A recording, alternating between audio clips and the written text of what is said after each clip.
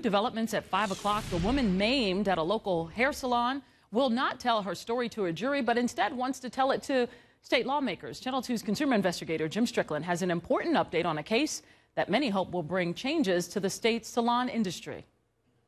Hair Images is the DeKalb County salon blamed for the horrific injury suffered by a Brazilian wax client. While her lawsuit has now been settled, she says that's not the end of the case. I do want my case to mean something. I feel like this happened for a reason. Aliciaville Williams' settlement comes 1 week after we exposed a long history of violations at Hair Images Salon. Her lawyer says the story made a difference, though they're not discussing numbers. We were able to receive a recovery for her that was 35 times what the initial offer was.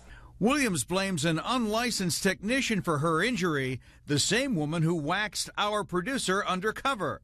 The settlement includes provisions that Williams can openly discuss her story. If there's some new legislation that needs to be passed, she's certainly willing to be at the forefront of that and make sure that her story is told. The Cosmetology Board chairperson says Georgia needs tougher enforcement and more inspectors. Someone who wants to violate the law is going to continue to do it until there's a deterrent that stops him. I walked into Hair Images where the owner refused to speak. He had already made denials during my earlier visit. Are you a rogue operator flouting the law? No, not at all.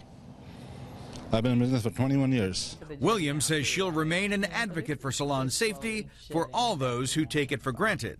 I was so clueless before, and I've learned a lot, and I don't want to stop learning here. I want it to go further. Whit Langley credits the salon's attorney for helping to bring about the settlement. The salon's attorney did not return my call.